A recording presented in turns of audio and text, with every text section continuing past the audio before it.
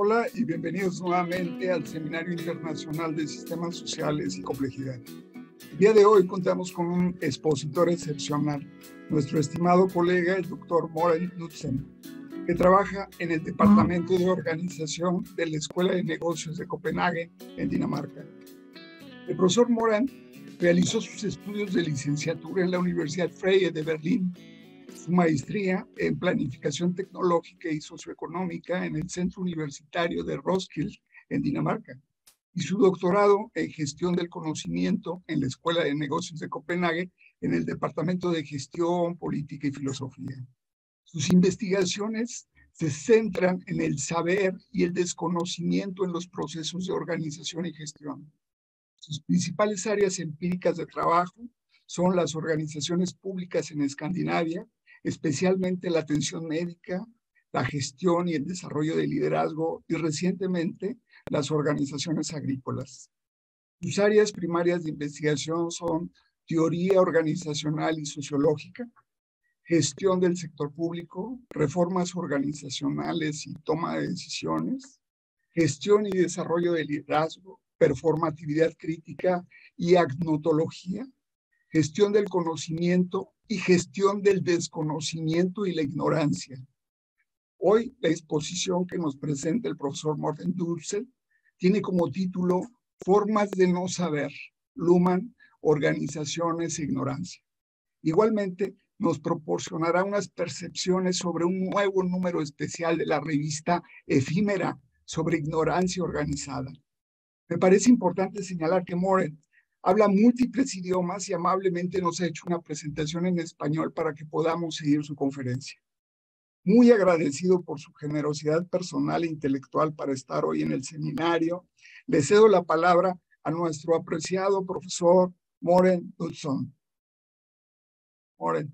Yeah, thank you very much, and thank you very much for the very kind invitation. I'm really honored to also to address this audience, and I know there are very many really very several distinguished scholars and experts in system theory and LUHMANN working in South America. So this is a very a great honor for me to make this presentation. And also thank you very much, Carlos, for your very kind presentation. And maybe I can just add that I've been working not alone with the LUHMANN. We have been at Copenhagen Business School. We are a network with people working with system theory and LUHMANN. We have been doing that for more than 20 years. And I guess that's what sort of distinguishes us is that we have been trying to make system theory also empirically fruitful. So we have been working with LUHMANN as an analytical inspiration, but we have also been doing empirical work. And we have also been educating more than 900 students, not only in LUHMANN, but we have had a master program where LUHMANN has been one of the major theoretical inspirations. And today, my current research interests has to do, as Carlos also mentioned in the introduction, with the ignorance. And I'm sort of maybe the overall problem that I'm interested in is the self-harm of social systems. Why do social systems sort of harm themselves? And I think that ignorance is an important ingredient in this. And I'm working with some of the cases I'm working with currently is from agriculture and also banking. So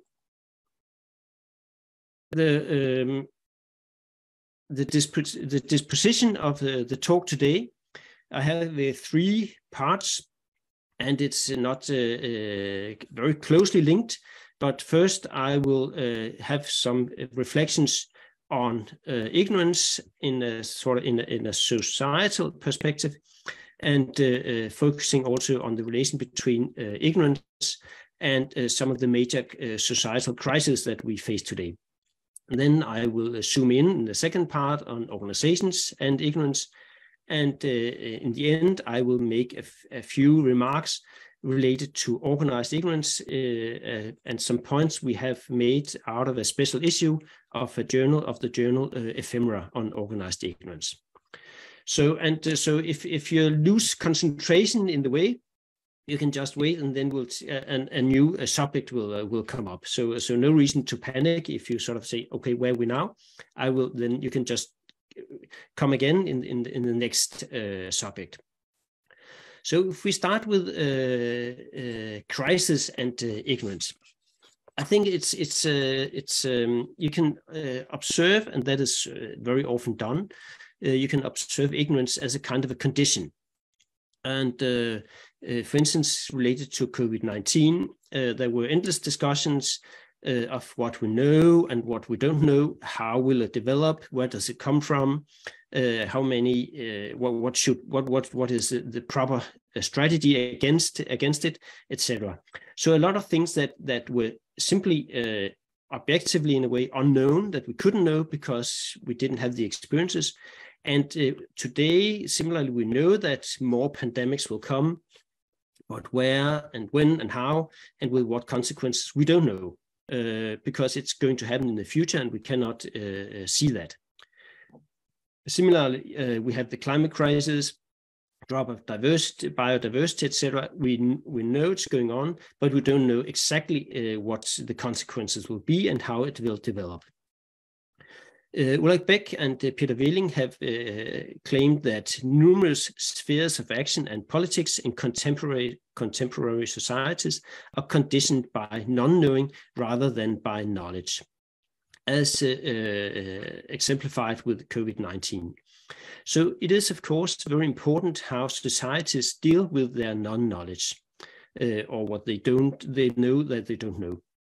And this is, of course, politicized. And whether you react like Trump or in different ways, it's very political how you deal with what you don't know. So that's one take on ignorance. But a different take on ignorance, I guess, is to observe it with system theory.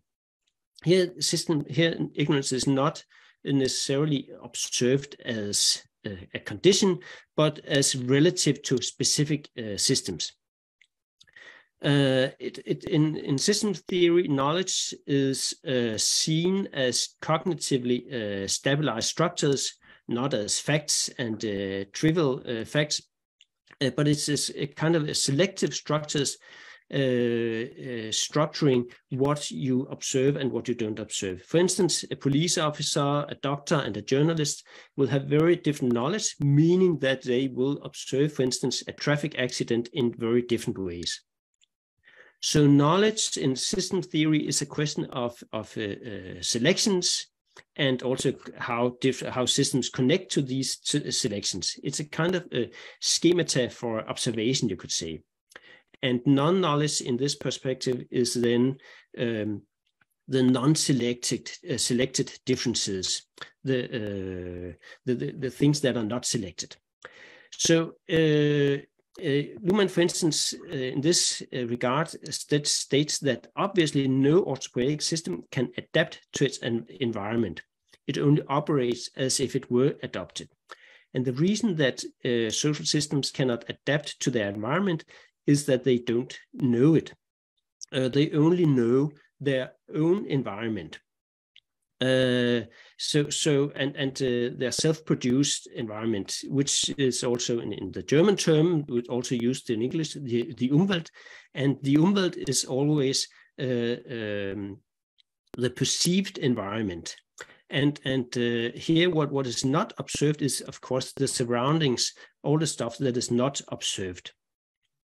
And on the basis of these theoretical assumptions or theoretical ideas, LUHMANN in a way, not directly, but at least if he interprets it in relation to non-knowledge and ignorance, is then we can see how ignorance is a very core element in the crisis today. Also relating and inspired by the book on ecological communication by LUHMANN, we can see how modern society is differentiated in different function systems with different codes and programs, and these codes and programs limit the observations and thus also the knowledge of the systems. LUHMANN states that the very success of the function systems depends upon neglect. What does that mean? It means that the reason specific social function systems are successful is that they can disregard a lot of things.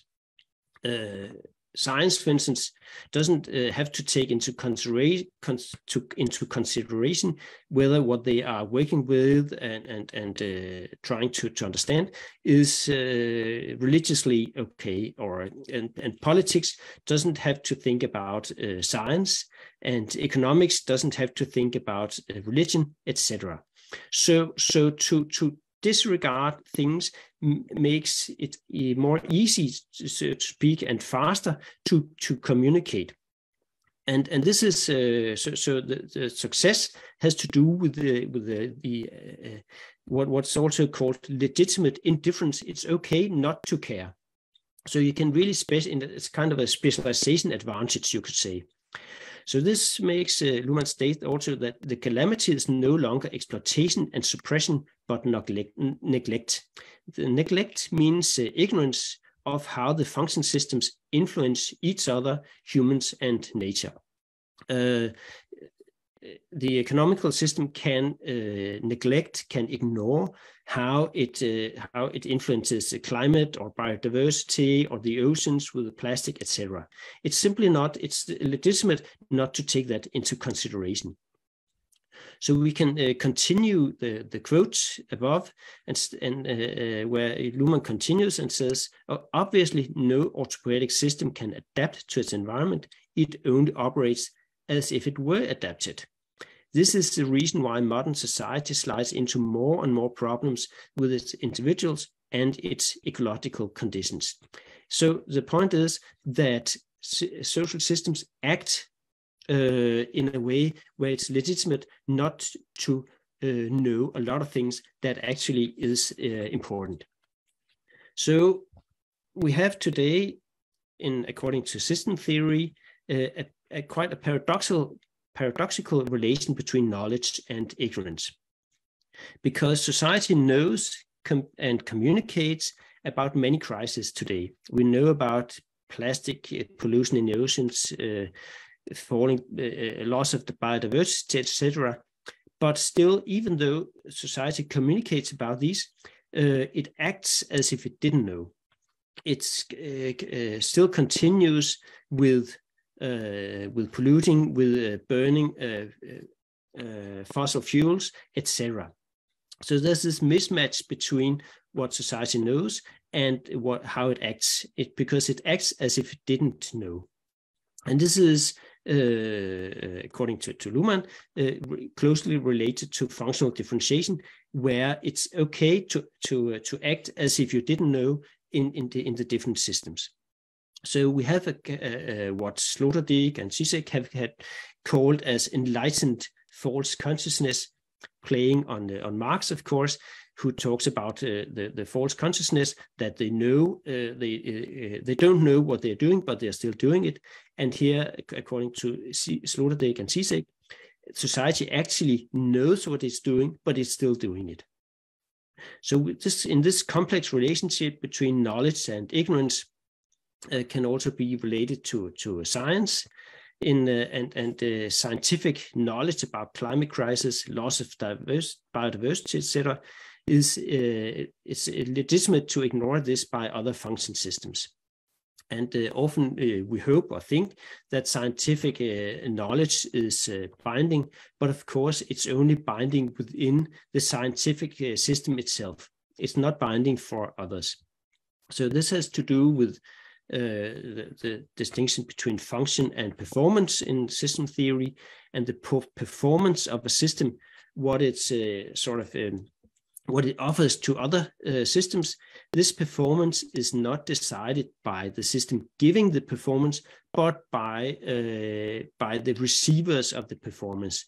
So the performance of the scientific system is decided by the other function systems, meaning that we think maybe that knowledge about climate changes is binding, but for other systems, it can be observed as something you can use for political reasons, or as something you can use for new business ideas.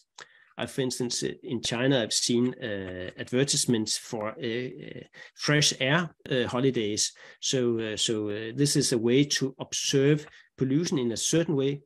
So it's as an opportunity for business. So what we have today seems to be a world society ignoring its own knowledge about its suicidal direction.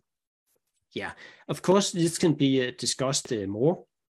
And it is being discussed, and it should be discussed more, and we can dive into the different function systems and observe how they can reflect on the way they influence themselves by means of the way they influence the environment. And this is related again to LUHMANN's concept of rationality, but that's another story. So yeah, that was the first part of my talk. And I shall now just check the time and turn into organizations. And of course, organizations and ignorance is an intense field, you could say. And a lot of things are not known, and for good reasons in organizations. For instance, often it's not known what the other people get in salary.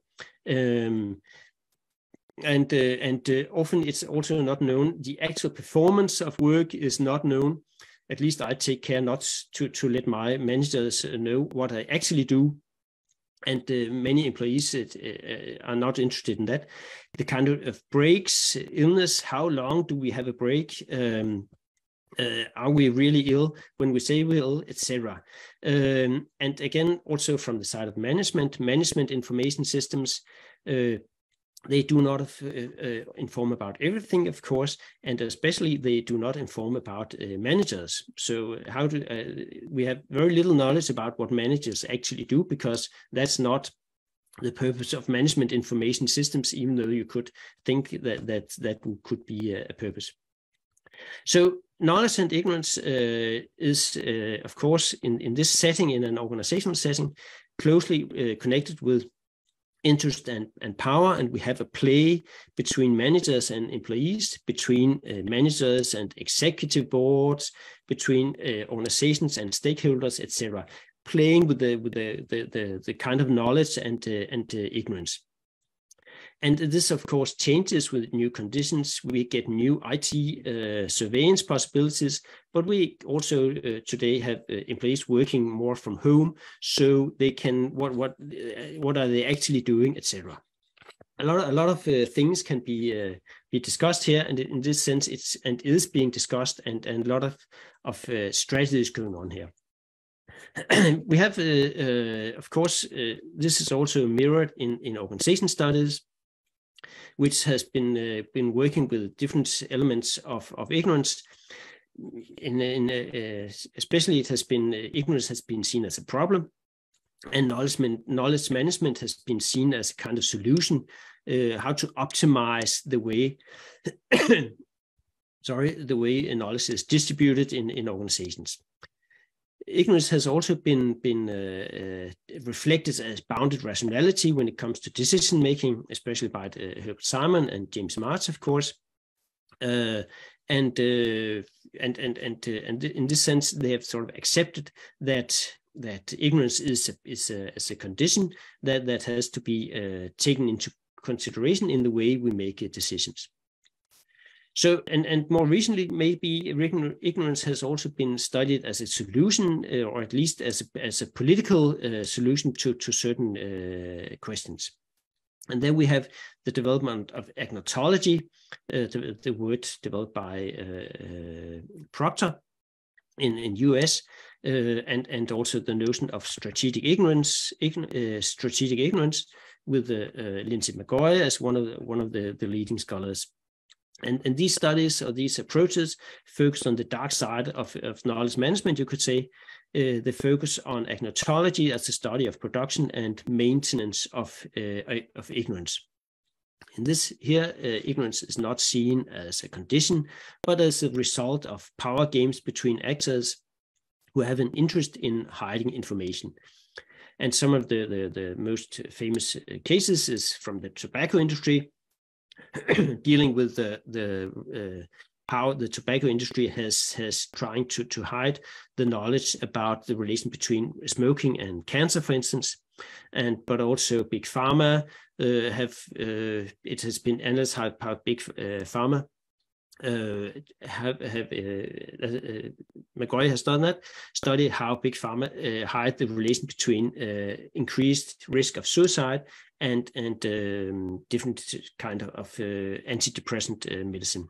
Also, the oil industry is, of course, famous for hiding early knowledge about the relation between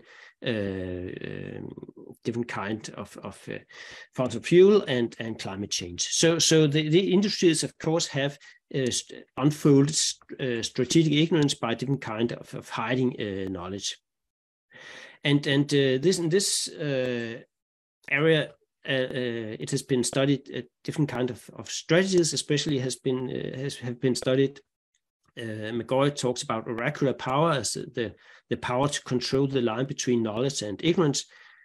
And one way to do that is to make secrecies, to hide and suppress knowledge, either by suppressing existing knowledge or by suppressing something that could be produced, knowledge in speak, so to speak. But a different strategy is doubt. Very good books about the relation between how strategic ignorance is produced by producing doubt. Different say, okay, there's this idea about climate change, but others would also say, and the media have been active in playing this because they like conflicts. So as soon as you have a discussion, you can have two sides. So in this sense, already we have the doubt. Decoupling, this is a third strategy, having try to take care that different departments of an organization, for instance, don't have the same kind of knowledge. Or piling up data is also a way to produce ignorance, simply by creating complexity. So strategic ignorance can be about hiding or taking care that others don't know, but there's also something about self-made ignorance. It's sometimes knowledge is very inconvenient to know something. So sometimes actors don't want knowledge because it can they want to avoid liability, especially politicians and managers. Are sometimes very keen that they don't want they don't want to know something because it will make them responsible if it becomes a scandal. And but maybe sometimes it's also people don't want the knowledge because they don't know how to react to it. A company has a deficit, it's a bad working environment, low quality, and if they have knowledge about these three different things, it may be very difficult to react. It's much easier to not to produce knowledge about the bad working environment, because then you can ignore it. Also, sometimes knowledge may problematize actions and interests. So you try not to know that the IT development is not really very effective. But if you get this knowledge, you don't know how to handle it, and maybe if you have an interest in going on with developing the IT stuff, then you don't want this knowledge. And of course, sometimes there are also some more positive aspects of ignorance. It can help avoid discrimination. If you are going to grade some assignments, it can be a good thing not to know the age and the sex and the race, etc., of the students, so it will make a more fair judgment. So of course, ignorance can also have positive aspects. Also, maybe you don't want to know your genetical dispositions for given certain diseases. Again, here strategies have been investigated, stories about denial, decoupling, how to acts of ignoring, unseeing, etc.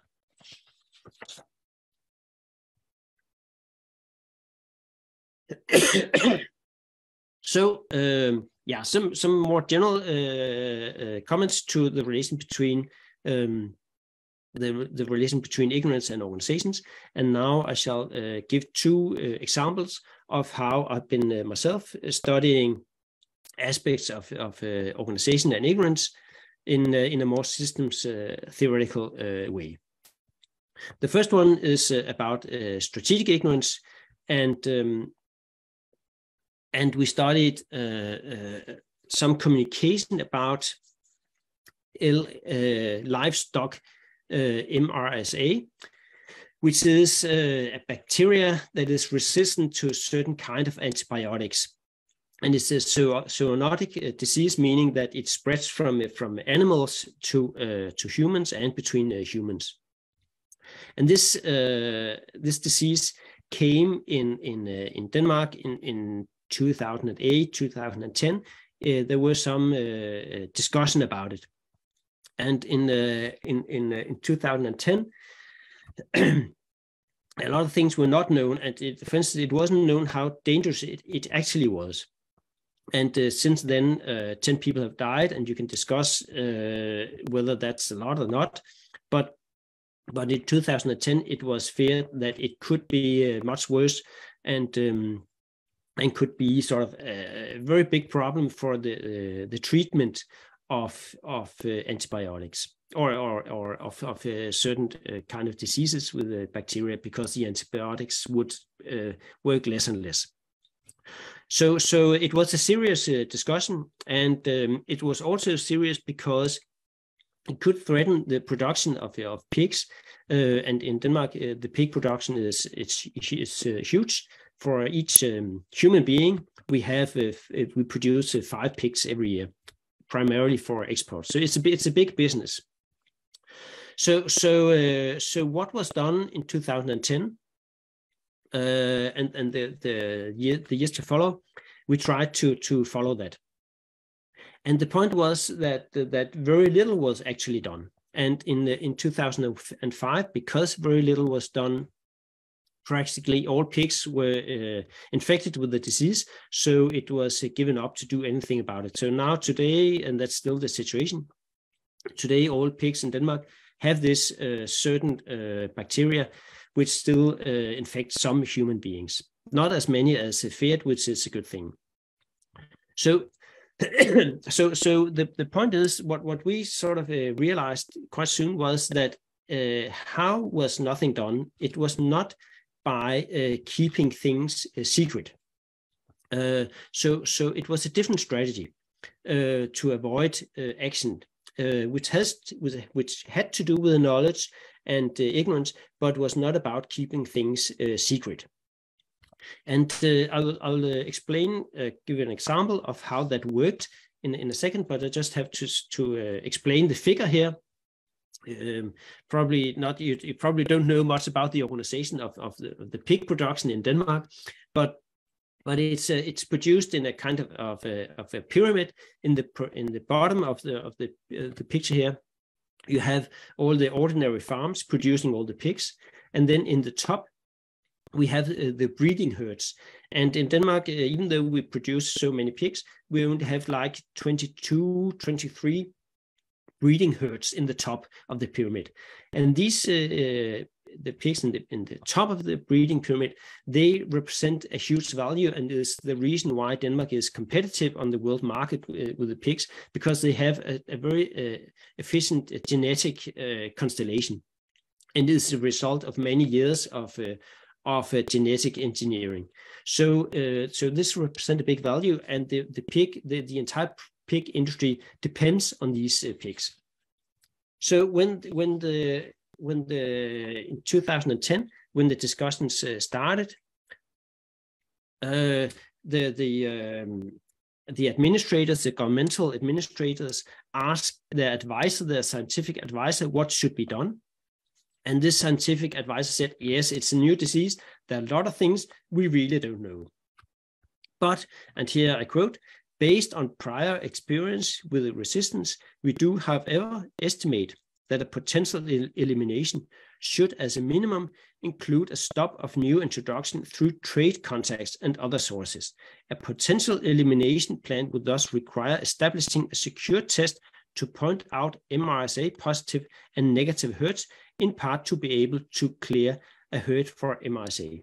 So here it's important to go back to understand this, because what they say, what he says, is that a potential elimination plan would thus require establishing a secure test of the top of the breeding pyramid, because it's a stop of introduction of through trade, and the trade in the pyramid goes from the top and down. So this is a threat to the entire industry, because what the advisor says is test in the top of the pyramid, because that's where the pigs come from in the down in the pyramid. So what did the governmental authority said, the veterinary authority, how did they respond to this? They forwarded, they said, yes, our advisor says this, but in the response to the minister and the parliament, they said, yes, currently it is, however, not possible to estimate the relative significance of the above factors, nor to what extent yet unknown factors may have an influence, etc. Here, what in the rest of the quote, the veterinary authority continues saying what they don't know. So what's going on is that the scientific advisor says there are things we don't know, there are things we know, and they connect to the things we know, and I can actually recommend a strategy based on what we know. The veterinary authority also acknowledges there are things we know, things we don't know, but they connect to what they don't know. And this creates very different dynamics in the communication, because if you connect to what is known, it becomes possible to act. But if you connect to what you don't know, it's not. You can just say things. We don't know this. We need to know more. And this is what we focused on: the selections of knowledge and non-knowledge in the communication. And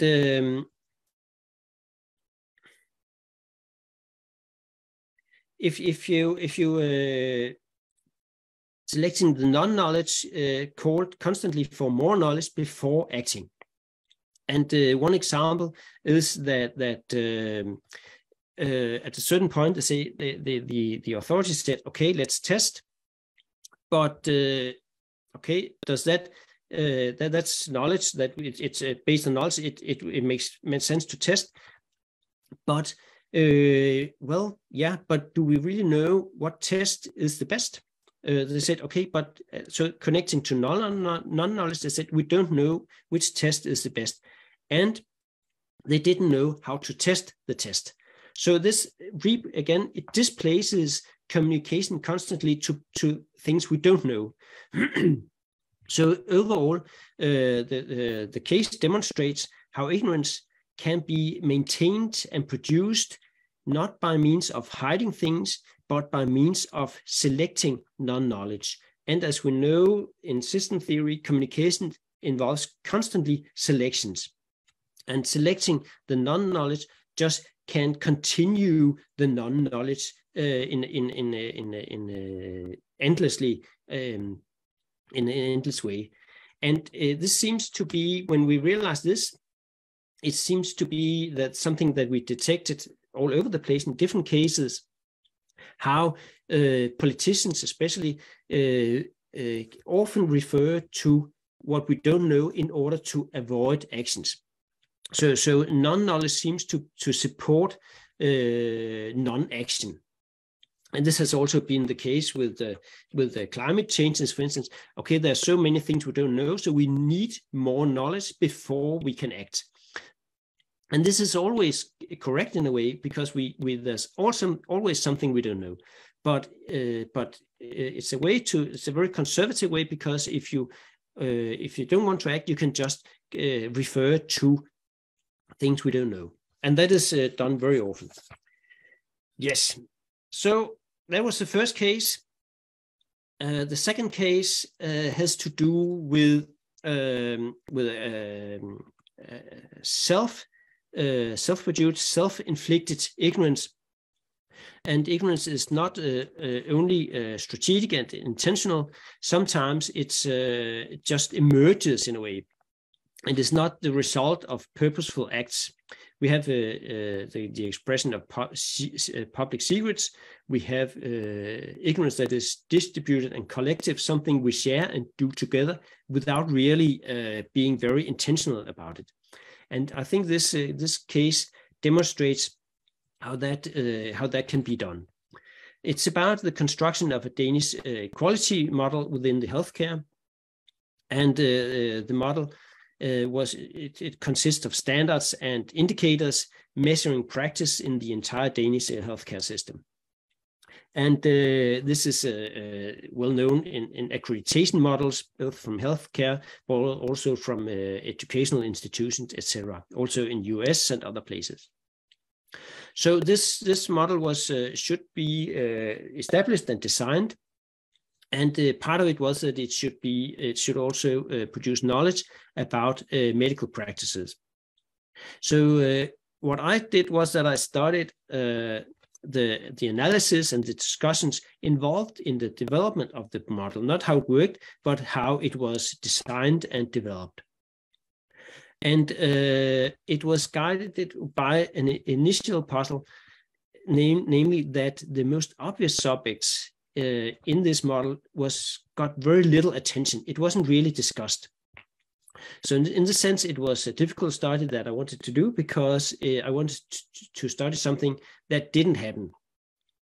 And I think we can skip this one and go directly to this, because that illustrates the assumptions or the theoretical basis of the study, because I found it very fruitful to use LUHMANN's concept of meaning in this study. And here we have meaning is the distinction between the actualized and the potential, and we can observe communication as something that is constantly actualized in the messages, in the communication, but what is actualized always happens in the horizon of other potentials. So something could have been said, a lot of things can be said, and something is selected and then said. And not everything that is possible is said. That is not possible. Only certain things are selected and actualized as information, as communication. So that's a basic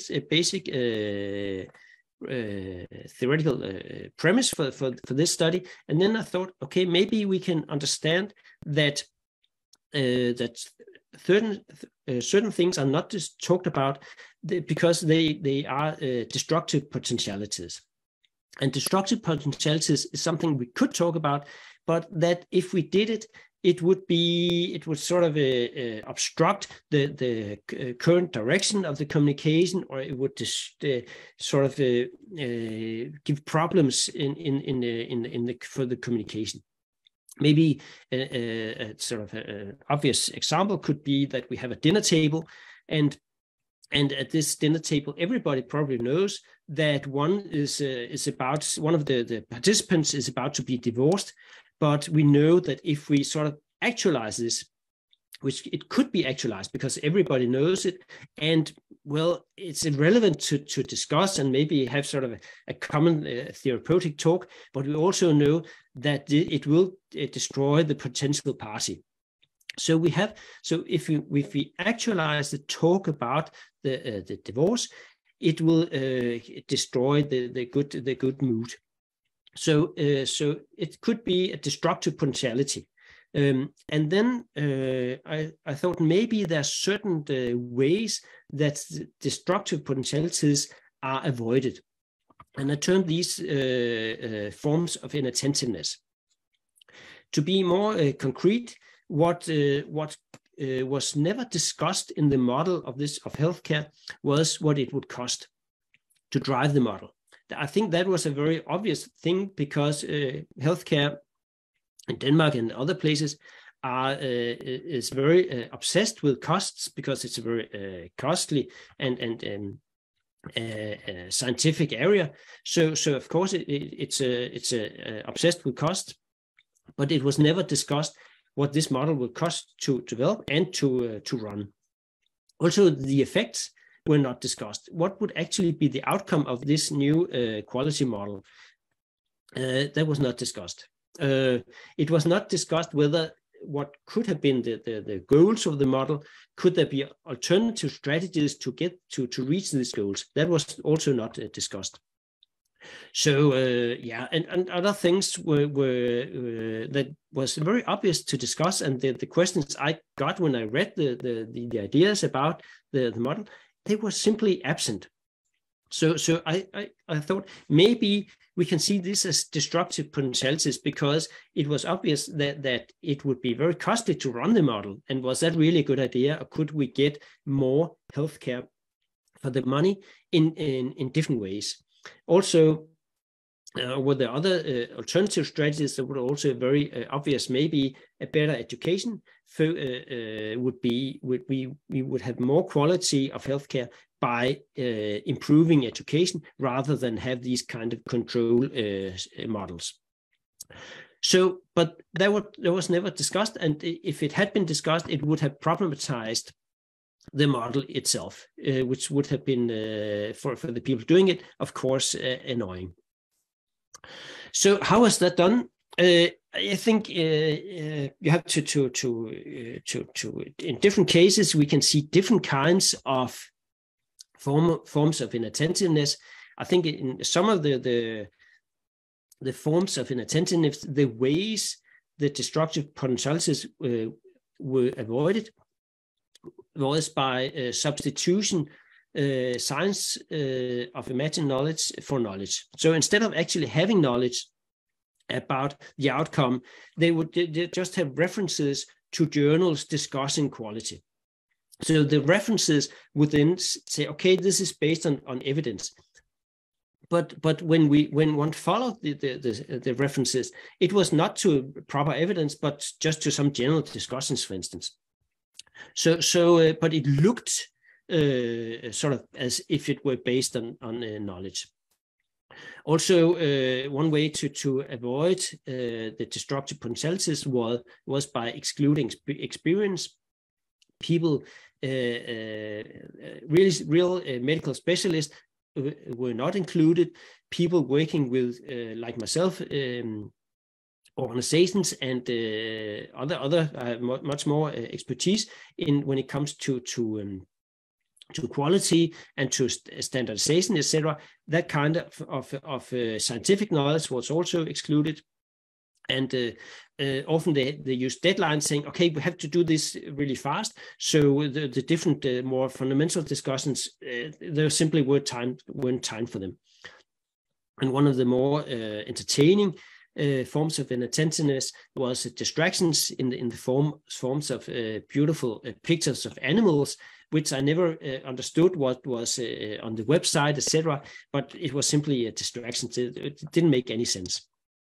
So, in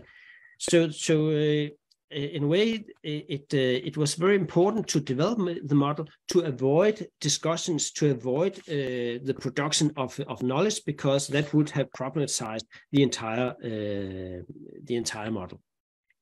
So what happened was that the model ran. It was established. In this sense, the forms of inattentiveness were successful.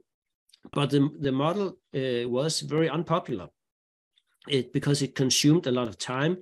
It was in many fields, it was irrelevant, it was superficial to the actual complexity of medical processes.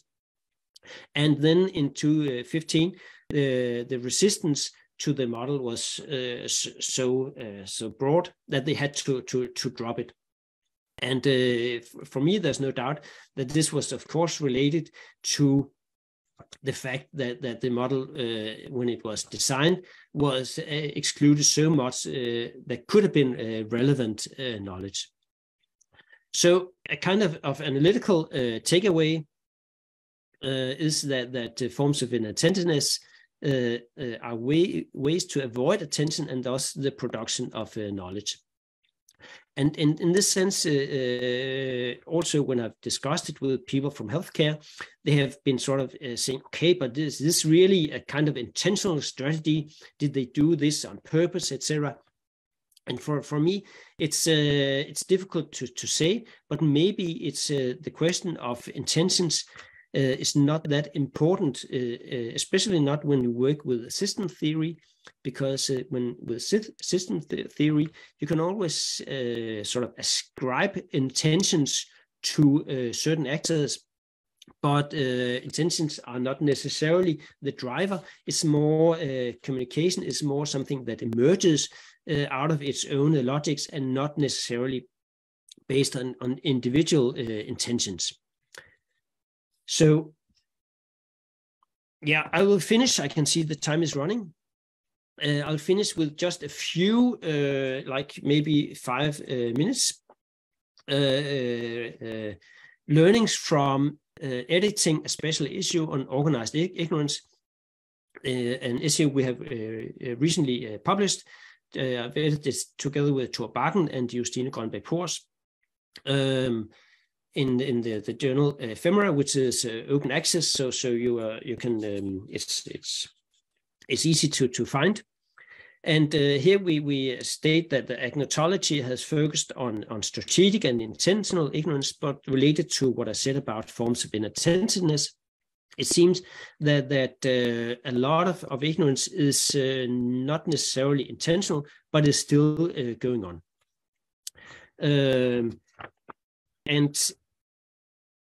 And just the learnings from these, one learning is that ignorance is not necessarily something that is only cognitive. It's more something that people do. People behave as if they didn't know, and that is what matters. Knowledge may be available, but doesn't really make a difference. So it's a lot of acts of ignoring, and that's going on also in organizations. And here, ignorance is also collective. We have the kind of when in learning theories, we have the expressions of communities of practice, but here we have a kind of communities of ignorance. Looking at organizations, often they are together for different reasons. They together produce and pretend they don't really know what's going on. So Plesner and Justesen have coined in one of the articles in the special issue, have coined the expression pluralistic collective ignorance, sort of capturing, conceptualizing the point that different actors have different reasons, but still they collaborate by not really producing any knowledge and ignoring or denying different problems they have. Ignorance is also relational. It's not only an objective occurrence, but it's relational in the sense that it differs between different people. Højlund and Simonsen in one of their articles have talk about patients and nurses who observe each other from different spheres and don't really know what's going on for each other. And also we realized that at least one attempt is that ignorance is not only human, it's also non-human. It's supported by different kind of arrangements, organizational arrangements, IT systems, architecture, procedures. I mentioned management systems before. Management systems, of course, also produce certain kinds of ignorance, as does materiality. Glass walls, for instance, support, mediates, and enable certain elements of ignorance.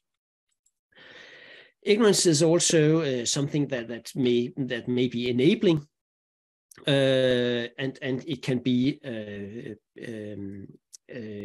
only if you sort of continue being ignorant, it's possible, for instance, to keep on developing IT systems that don't really work. So you have to ignore that they don't work in order to be able to actually to produce, to still produce the systems. And last point is that ignorance is also productive. It does something. One of the articles, for instance, study how the fact that nobody really knows the purpose of a certain, again, an IT system means that they fill this lack, this hole of knowledge. They fill that with fantasies of what could be could be the purpose, and it produces a lot of fantasies. So next step, what's the next things to study? I think it's definitely still very relevant to study strategic ignorance because it matters, and big players it has to be revealed how they do it. But I think there are also potentials in going beyond strategic ignorance, focus on the way ignorance is political, and because ignorance constitutes what can be talked about, what cannot be talked about, seen or unseen, and to discuss that, it makes sense to take new perspectives in, discuss materiality, effect, culture, structure, decisions making, etc. So that was it, and gracias por su atención. Bueno, antes que nada, el profesor Morten está en la disposición de responder por escrito, por supuesto, todas las preguntas hechas en comentarios posteriormente.